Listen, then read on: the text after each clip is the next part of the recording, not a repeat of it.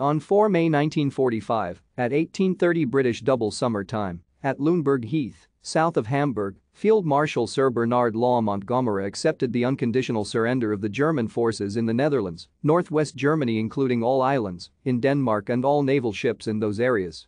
The surrender preceded the end of World War II in Europe and was signed in a carpeted tent at Montgomery's headquarters on the Timeloberg hill at Wendisch Evern. Lüneburg had been captured by the British forces on 18 April 1945 with Montgomery establishing his headquarters at a villa in the village of Hecklingen. A German delegation arrived at his tactical headquarters on the Timeloberg hill by car on 3 May, having been sent by Gross-Admiral Karl Dönitz, who had been nominated President and Supreme Commander of the German Armed Forces by Adolf Hitler in his last will and testament on 29 April. Dönitz was aware of the Allied occupation zones intended for Germany from a plan that had fallen into German hands.